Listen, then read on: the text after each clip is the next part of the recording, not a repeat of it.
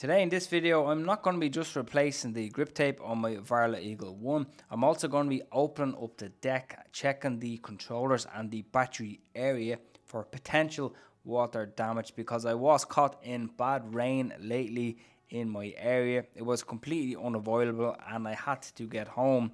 Now the IP rating on this electric scooter is IP54, which is pretty much the standard for most electric scooters out there, but it does no harm in checking for potential damage underneath, and you can even put some silicone later to avoid potential issues from actually happening. Nothing is guaranteed, but when you do go to check, it's always a good idea to check actually where the gasket is, going around the electric scooter, checking for water ingress and water staining.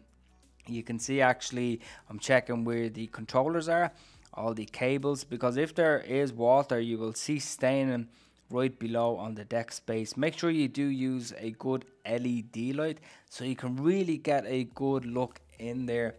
It only takes a few minutes to really do something like this, and I would highly recommend doing it from time to time, because water can seep in basically anywhere if it's not sealed correctly.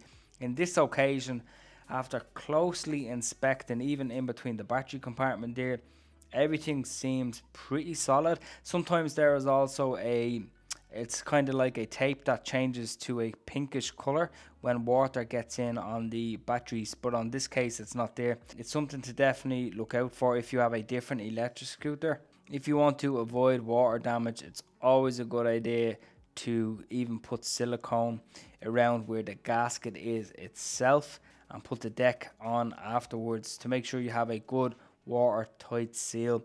It's always a good idea to make sure to even take pictures, because if you end up taking your internals apart, you can get confused on which way it goes back. So make sure to take pictures as you go along, and as you are screwing, go in a zigzag motion. I would highly recommend just tightening them with your hand first, then using a drill to put them home.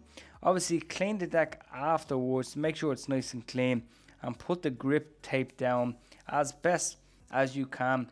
Also, after this video, I did end up putting Gorilla Tape just at the front of the stem there, because water can actually seep through there and the silicone did break away a little bit.